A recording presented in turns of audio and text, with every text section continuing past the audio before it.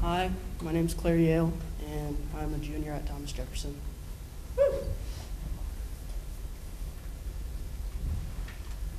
The alarm rings at 6:30 a.m., which rolls to 6:50, which crawls to 7. Be funny! I hear the back door creak. Mom's home, I feel relief. She doesn't see me, but yells cheerfully, "Good morning, ladies!" My sisters and I reply with muted voices, "Morning." Her greeting echoes in my head. Is that her talking or the meds? I ask because she's been staring at a screen all night. But when she comes home, eHarmony is glaring back at her. It makes me wonder.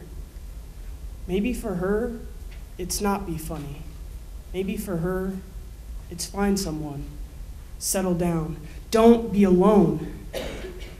Why am I scared that that door won't creak, that she won't come home one of these days? Be funny so she won't leave. My eyes are glazed with last night's episodes, and I'm crumpled up like a disappointing song. My author throws me off the couch into the garbage. I brush my yellow teeth, stained with diet soda. Be funny! She's sprawled out on her new bed she bought herself, no help from men, but she keeps looking. Maybe I'm scared that I can't compete with the men who come through that back door. It'd be funny if I said I didn't want her affection, but I tried too hard for all that attention. Once, I did a Schwarzenegger impression for 2 hours straight. By the 15th, "Get to the chopper," she was in another room.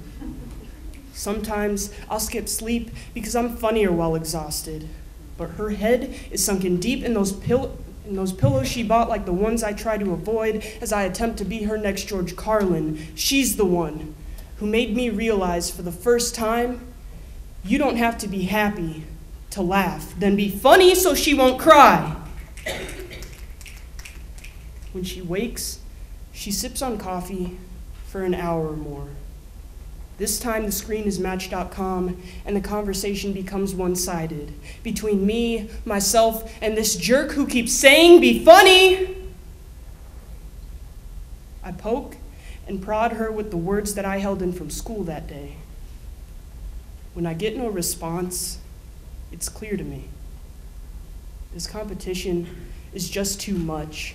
I think I might forfeit, because I don't think I'll ever be funny enough.